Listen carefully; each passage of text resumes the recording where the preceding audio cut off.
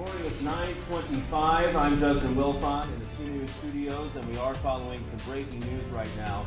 We have confirmed with Coweta Police that shots have been fired on the campus of Coweta Intermediate High School. We don't know how many shots or any possibility of injuries at this point, but again, we have confirmed that shots have been fired on the campus of Coweta Intermediate High School. The school is on lockdown right now, we are told. There's also been a staging area set up by the track and field house there.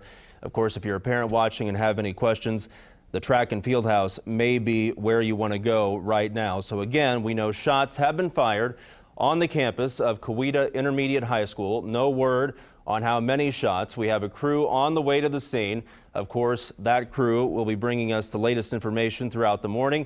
We already have a story up on this right now on KJRH.com. We're also following the story and bringing you the latest on Twitter and Facebook. Much more throughout the morning here on 2 News.